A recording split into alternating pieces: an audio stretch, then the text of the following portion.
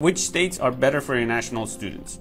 Good question. So no particular state is good for international students. I would say that depends on you. The reason I say that is because a lot of students, international students, think that I'm going to go to a cheaper state in terms of cost of living. So I'm going to go to a state that costs less in terms of living costs. However, they don't recognize the opportunities that they would have in the future also might be less, right? And if you're thinking about those opportunities, maybe gaining experience, maybe you want to do OPT, CPT and gain experience in the workforce in the United States, you don't think about those things and that could become an issue. So always pay attention to that because that's an important element. You should not choose a state or a city that you want to go and enroll in the university just because it's cheap place to live, right?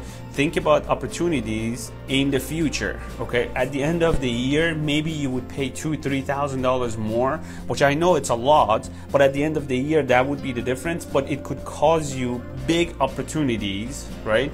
In terms of your future plans and goals with what you want to do. So pay attention to that and pick a school and pick a city and state, because that was your question, based on what you want to accomplish, what you want to do in the future, and how that could help you in order to navigate the process of being an international student in the United States, being an immigrant, and then your goals and future plans and so on and so forth. So that's really important. Please pay attention to that.